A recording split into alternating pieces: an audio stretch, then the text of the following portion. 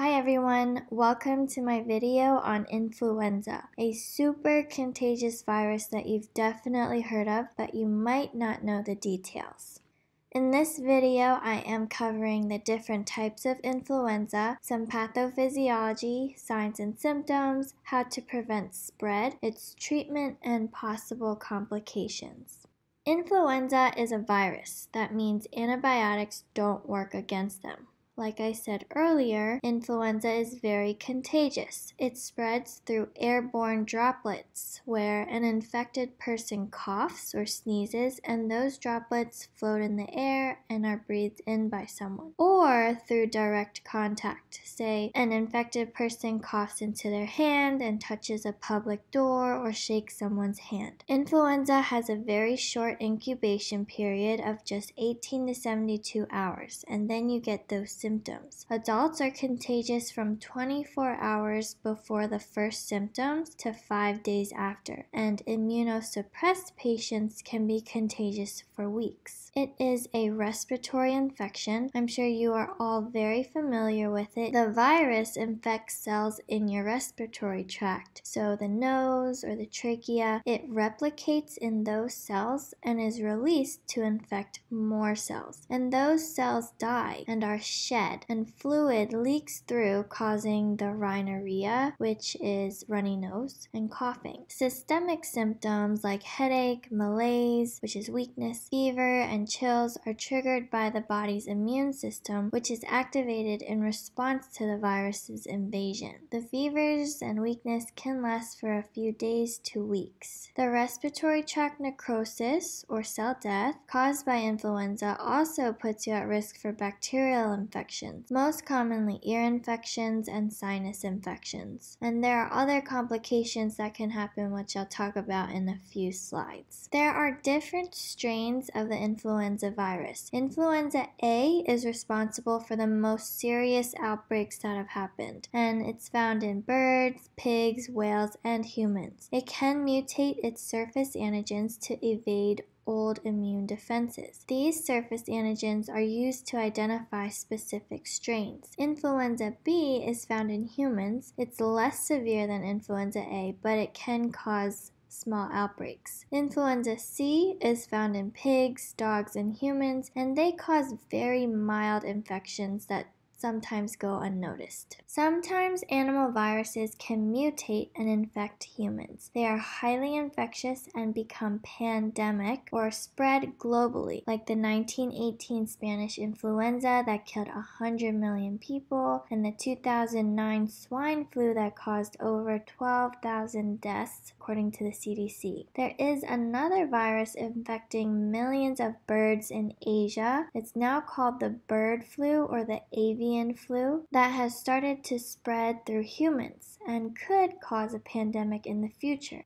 To prevent influenza outbreaks, vaccines are available for everyone. There are different strains of influenza that are most likely to attack every year. So each year the vaccine is modified to contain antigens for the leading strain of the year, which could be more than one. So it is possible to get the flu even though you got the flu shot, because you might have been infected with a strain not covered by the vaccine. The vaccine has egg proteins in it, so do not take it if you have a severe egg allergy or if you've had an allergic reaction to the flu vaccine before. It is given in the fall before the winter outbreak. The CDC recommends that everyone gets the annual flu shot, but especially people at high risk of getting the flu. So high-risk people are 65 years and older, nursing home residents, people with chronic illnesses like asthma, COPD, or diabetes, and then healthcare workers or families who are in close contact with high-risk patients also need to take the flu shot too, so that they don't spread it to the people they are taking care of. Lots of people refuse to get the vaccine. They say things like, "It gave me the flu last time," or "I hate needles." One lady told me that her grandmother died from the flu shot. Please share your reasons for getting or not getting the flu shot in the comments below. I'd love to know. Now, a very small percentage of people do feel sick after getting the vaccine, but serious reactions to the flu vaccine are very, very, very rare. And being sick for just a day after getting the flu shot is much better than being hospitalized hospitalized with influenza, contributing to an epidemic or dying because of it.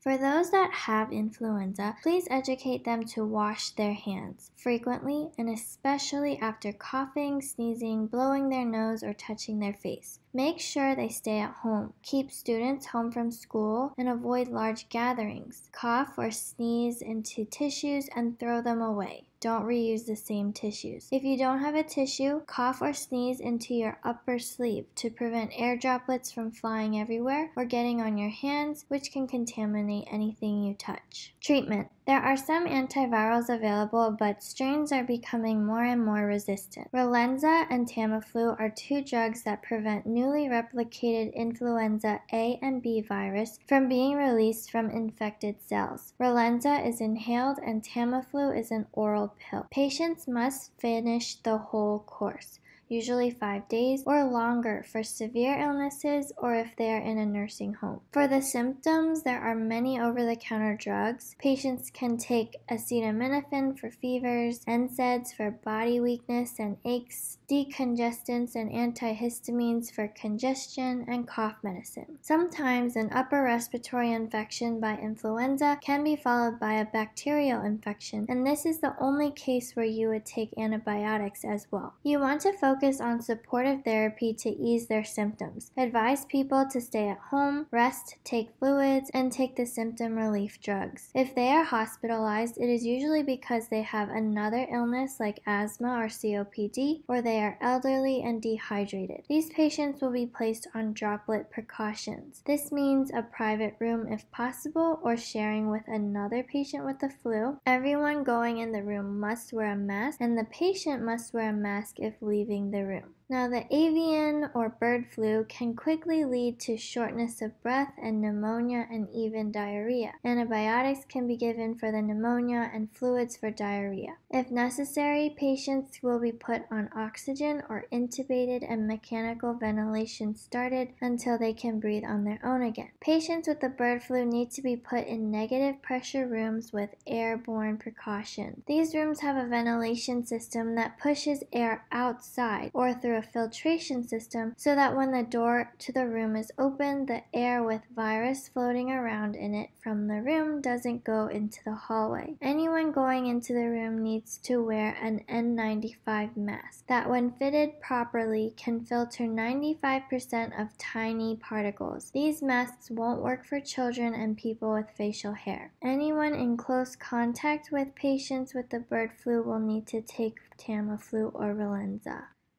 Here are some possible complications of influenza. Some are more likely to occur than others. Pneumonia is more likely to develop in younger children with influenza because they have narrower airways and immature alveoli. And older adults as well because they have weaker coughs and hold more air in their lungs. Influenza pneumonia can be deadly because it progresses fast. The rapid fluid buildup from the inflammation in your lungs causes hypoxemia, which is not enough oxygen in the blood. Influenza can also exacerbate asthma, COPD, and chronic bronchitis. Most of these patients are admitted and some will require mechanical ventilation. Ray's syndrome is a very rare condition that causes swelling of the liver and the brain, and it mostly affects children 2 to 3 weeks after influenza onset who have taken aspirin. Watch for repeated vomiting, changes in level of consciousness, personality changes, and seizures. Without aggressive supportive care, it is also a deadly condition. Guillain-Barré is another very rare condition where the immune system attacks the nerve cells of the peripheral nervous system. Usually it begins as tingling and weakness in the legs and feet, and it moves up the body. In severe cases, it leads to paralysis, even of the lungs. People do recover from this condition, but some might be left with weaknesses. There are also a very small percent of people who get Guillain-Barré after receiving certain batches of the influenza vaccine. People who've gotten Guillain-Barré from the influenza vaccine can never get it again. And that's all I have on influenza. Thank you for watching. Please subscribe for more nursing exemplars in 10 minutes. I post new videos every Tuesday.